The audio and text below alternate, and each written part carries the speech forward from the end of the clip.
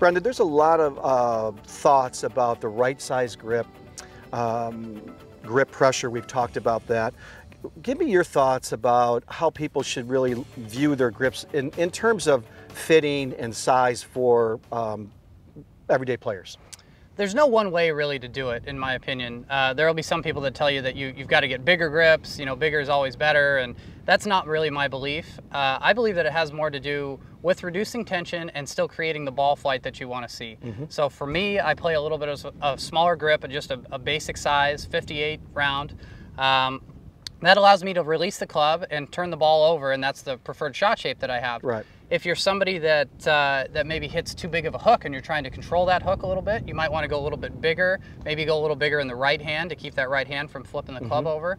But if you're somebody who slices the ball and you go to a really big grip, that's just going to hinder you in trying to release the club. So that's not going to help your game.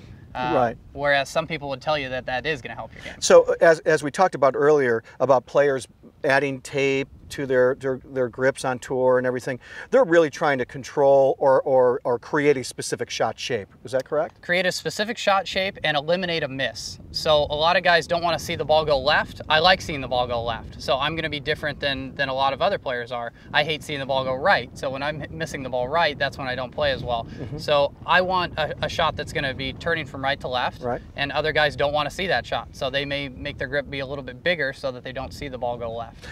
When we were kids growing up, there was always the thought process is that when you got your grips fitted, is your middle finger on the left side of your grip, the middle on your left hand, was the only finger that was touching the palm of the pad of your left hand, and then you actually had your right hand on top of that, right? Your hands were on top of the club. As a general rule of thumb, do you still like that? I still like that personally, yeah. Now, none of these rules are set in stone, so I want everybody to kind of understand that it's all personal feel, and it's all based on shot shape and making sure that you're still reducing tension. So you want to have a good connection to the club without creating too much tension and creating the shot shape that you want.